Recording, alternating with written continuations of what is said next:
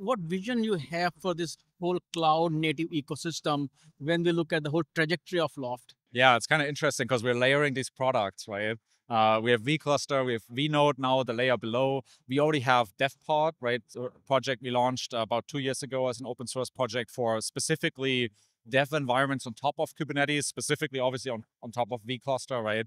But you can use all of our products independently. They all have their own identity. You can use vNode with regular namespaces. You can use vCluster without vNode, right? But obviously you get a lot of benefit if you combine them.